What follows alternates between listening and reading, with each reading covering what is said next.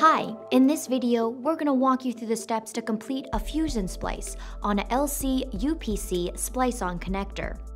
For this demonstration, we'll be using the Q502S, Sumitomo Electric's latest active-clad alignment fusion splicer. Let's get started. Use Sumitomo Electric's supplied tools for cordage and fiber splicing preparation. Stripper, lint-free cloths, glass cleaning fluid, and cleaver. Be sure to perform the pre-fusion splice steps. Clean Splicer, set splice and heat programs. To change the heater program, locate and select the correct protective sleeve setting. Perform an arc test.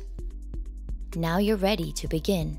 Place all rear connector components and a protective sleeve on the left side fiber. Fiber preparation includes 4 orderly steps: stripping the fiber, cleaning the stripped fiber, placing the fiber into a holder, and then cleaving the fiber. Prepared fiber should be immediately placed into the fusion splicer to keep the fiber from collecting dust or incurring damage. Now let's prepare the ferrule holder for the right side. Open a holder. Carefully remove the ferrule from its protective packaging. Immediately place the ferrule into the ferrule holder. Place the ferrule holder with the ferrule into the splicer. Close the hood. Now, you're ready to splice. To perform the splice, engage the set icon on the touchscreen monitor. Fibers will fuse.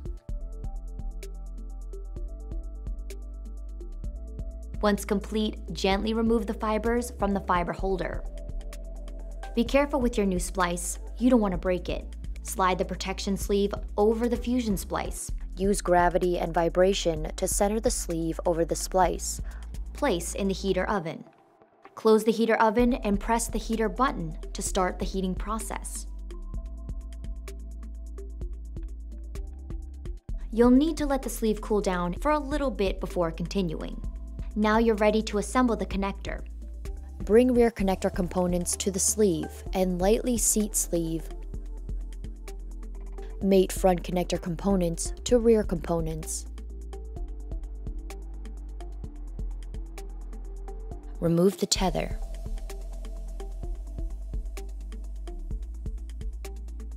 If you have any additional questions, go to SumitomoElectricLightwave.com.